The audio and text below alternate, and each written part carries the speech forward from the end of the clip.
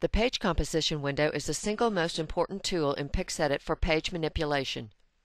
If you have scanned pages in the wrong order, placed a separation sheet in the wrong place, or have discovered other page-related problems after scanning, you will find it much more convenient to correct such mistakes using drag and drop in the composition window instead of physically rearranging paper pages and scanning again.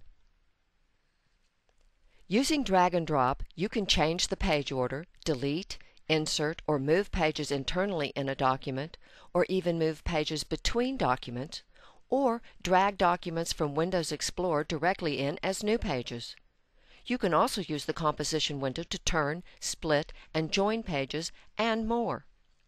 You may often need to do something with several pages at once, such as deleting page 2, 5, and 7 in one single operation instead of deleting one page. This is also valid if you want to move an entire group of pages in one single drag and drop operation. Before we show you how to do this, let's first take a look at how to select pages. To select a page, simply click it in Composition View. To select additional pages, press the Control key while you continue to click on more pages. In this example, page 2, 5, and 7. Selected pages are marked with a color. This makes it easy to see which pages are selected.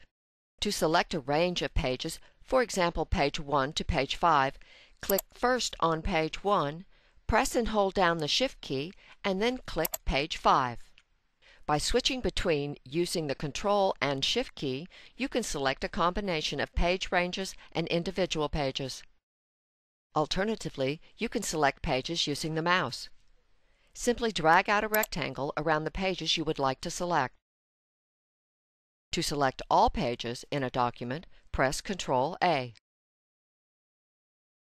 To unselect pages, hold the Control button down and click Selected Pages.